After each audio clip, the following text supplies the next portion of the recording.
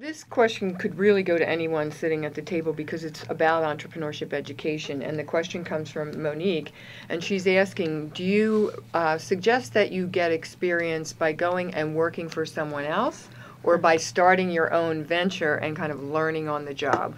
Mm-hmm. There was some early research that showed that working for someone else first did predict greater likelihood of success, whatever you're going to define success as in entrepreneurship. And part of the idea was not just what you learned, it was, well, A, you saved some money, so you had some financial resources, but you built your network, so you met other people who were in the field who could help connect you to other people. So there is something to be said for acquiring resources, you say learning on somebody else's nickel for a bit. But it's like fit again, too. That works well for some people. For others, it doesn't. You know, they may have already been having a business in high school, you know, or while they were growing up. They may have grown up in a family business, so they already have a lot of these things in place. So it's not one or the other. It's really about fit. What works best for you according to what kind of business you want to start, according to what kind of environment you're in. You know, the other interesting thing is we have an entrepreneurial employee report coming out based on GEM, and that should be available on the GEM website in a few days. Really the emphasis that you can work for somebody and be entrepreneurial. And what we found in GEM is some of the societies we have said for a long time have had low rates of entrepreneurship, like Sweden and Denmark, actually have high rates of employees that are entrepreneurs.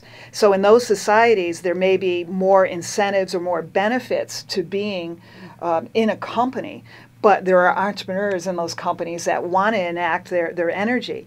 And there are other economies where, especially in the emergent economies, where there is a lot of startup activity, but there are fewer job alternatives. So the startup entrepreneurs account for a lot of the entrepreneurial activity.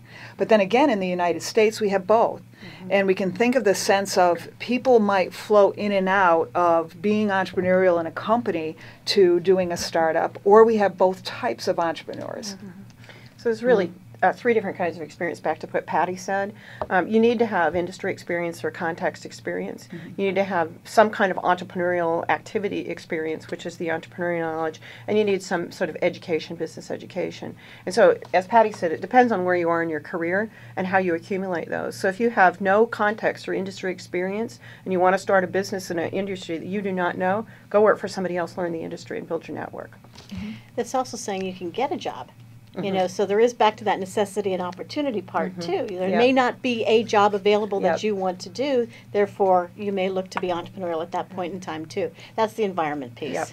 And the other thing I want to add to it in terms of Babson's approach to education, and a lot of universities are really realizing, is the practice-based approach to entrepreneurship education, where you get in and actually try something. And as professors, we encourage the students to get out, go into an airport, and what are you observing? And that develops your opportunity recognition skills. It also develops your confidence in going out and exploring your universe and interacting with people as well, and that really helps build the skills you need as an entrepreneur.